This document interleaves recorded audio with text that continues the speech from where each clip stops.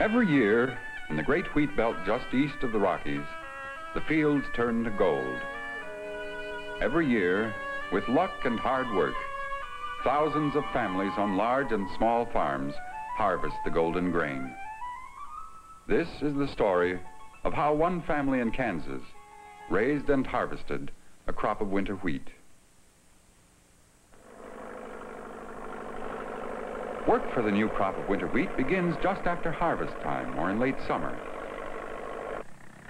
The earth is plowed and replowed to prepare a good bed for the wheat seed. Later, a harrow breaks up the large clods and smooths the ground. When the soil is moist enough, the seed bed is made ready for planting. Come on, Tom, put the rest in. Okay, here it is. That's enough. That's full enough. I just hold it close there and get going.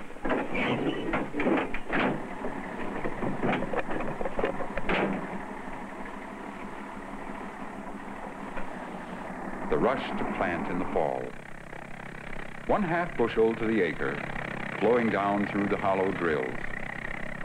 The tips are like tiny plows, each making its furrow into which the seed falls and is covered.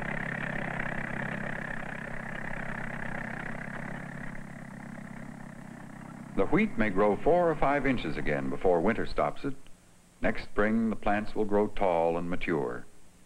And then, if the crop escapes insect pests and plant diseases, if it's not destroyed by hail, if all goes well next summer, there will be a good harvest. Thanks to today's mechanized farming, there's more time for the family to visit in the town nearby. Time for the boys and girls to meet friends for a swim before the pool closes for the winter. Time to shop for new clothes, to look at new equipment. On the farm, there's always work. With his wife's help, the farmer runs his farm like a business. In his spare time, he studies pamphlets and books to keep up with the best farming techniques. Most of his several hundred acres are in wheat, but a few milk cows help the family budget. And of course, there's always something needing repair. He has to have the skills of a carpenter and a mechanic. Hey, Tom. What do you want? Lee phoned and said not to forget the 4-H meeting tonight. I won't. We're both on the program. Think you'll get clean by then? I'll work on it. Okay. In some ways, 4-H club meetings in the wheat belt states are pretty much the same as in other farm areas. The girls' projects range from learning how to prepare and package frozen food to gardening and photography. They share their successes and their mistakes. But many of the members' projects are aimed at the special problems of wheat farming. They are guided by reports on the latest experiments being made at the State Agricultural College. Organizations like the 4-H clubs and the Future Farmers of America combine business and social life for these young farm people. Most important, they help guide them toward the kind of scientific farming done today not only in the wheat belt, but throughout the nation.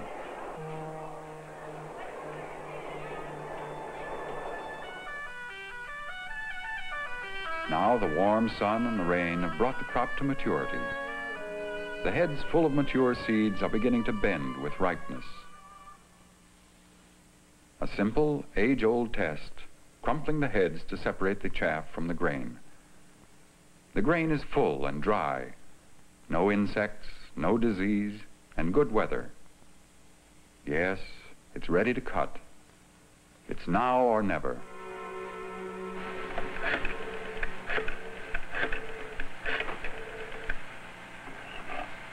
Hello, John. This is J.M.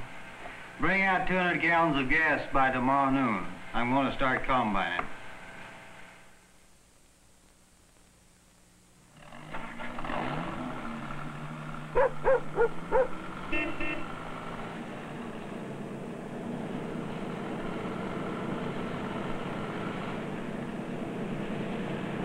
From the first morning that the combine and pickup truck head for the fields, all life on the farms centers around the harvest. Around now, the neighbors will be cutting too. Some who don't own their own combines hire a man to cut the crop. They call it custom cutting.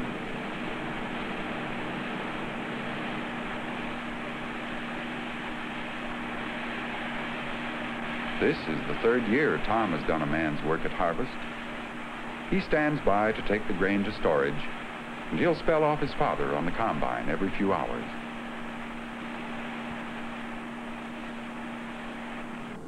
And this is the combine. It combines a reaper, which cuts the grain, with a thresher, which separates the straw from the grain.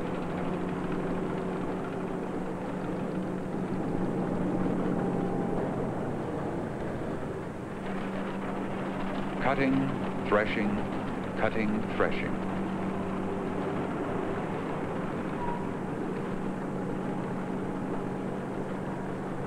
As the wheat is cut, an auger delivers the grain to a conveyor belt, which carries it up into a tank just behind the driver's seat. The straw is blown out the back.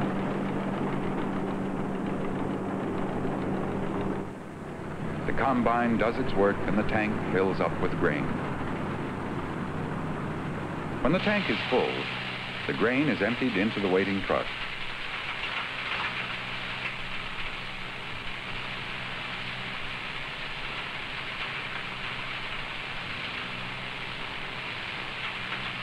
They're doing fairly well, getting about 25 bushels to an acre.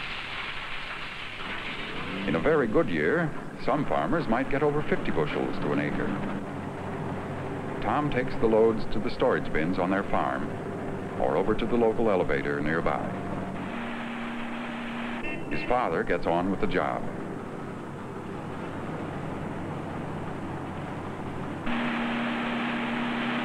At the same time, on some large-scale farms in western Kansas, as many as 6 combines work at once.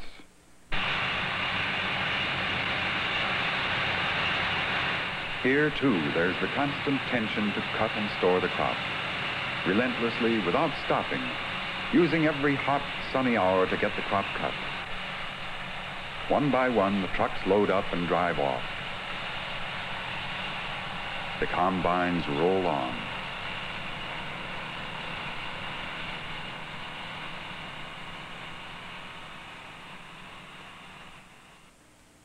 Blight, insects, drought, hail. But if his crops survive these enemies and reach storage safely, the wheat farmer's work is done. At the storage elevator, both the small and large-scale farmers do the same thing. He's weighed in on the scales. They test a sample for moisture and grain, dump the wheat, and back he goes for the next load.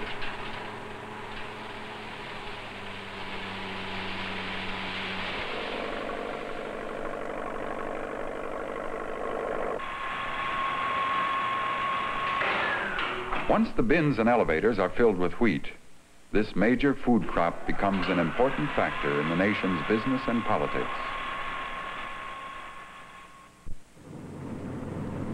The work goes on. For several days now, cutting has begun as soon as the morning dew evaporates from the wheat.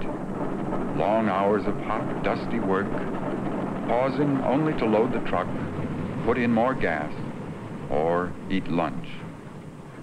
Tom hurries through the meal and gets back to the combine to give his father a chance to eat. So far, none of the frequent early summer hailstorms have come near them. All the more reason to hurry.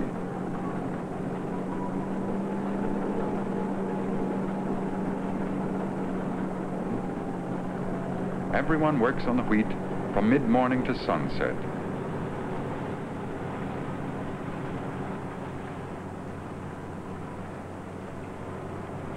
Margaret and her mother have been doing the usual chores at home and bring out lunch every day. They may even take turns driving the truck to the elevator. Things taste good even in the dusty field.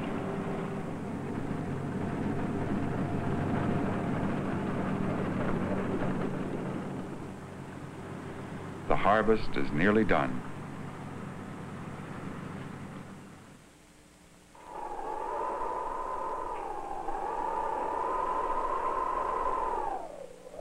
On the last morning of cutting, the sky suddenly clouds up.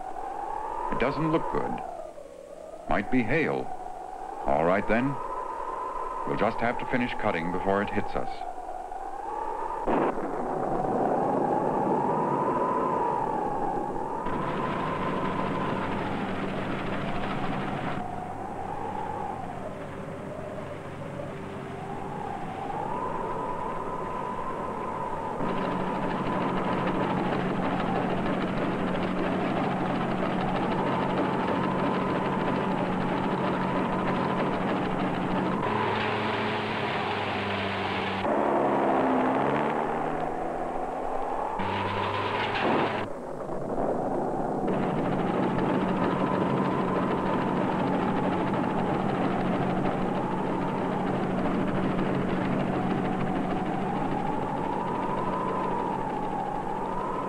Today, though, the threatening storm goes by, breaking on the horizon. Someone may have had bad luck over there. One minute you've got a crop, the next, nothing. This time, our family was lucky, and they know it. Well, the crop is in all over the county. Soon, all the wheat in Kansas will be safely stored. Wheat for bread, for pastry flour, for livestock feeds. Some wheat to be used now at the flour mills, some to be stored indefinitely. This has been a good year for our farmer and his family. Hopefully, they'll look forward to next year's harvest, to the next golden sea of wheat.